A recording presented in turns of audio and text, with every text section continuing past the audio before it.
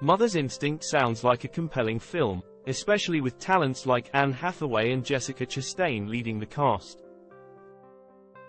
It seems to delve into the complexities of friendship and how tragedy can unravel even the closest bonds. The fact that it's a remake of a successful French-language film and based on a novel adds to the intrigue.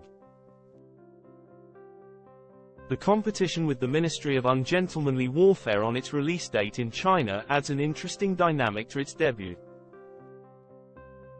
It's always fascinating to see how different films fare against each other in the box office. JL Films' track record with previous releases like La La Land and Life is Beautiful suggests they have experience in handling diverse content, which bodes well for Mother's Instinct. The Variety review provides some insight into the film's tone and narrative, describing it as a mix of drama and suspense with some unexpected twists. It seems like a film that might divide opinions but still offers an engaging viewing experience. Overall, Mother's Instinct appears to be a film worth keeping an eye on, especially for fans of psychological thrillers and strong performances from its lead actors.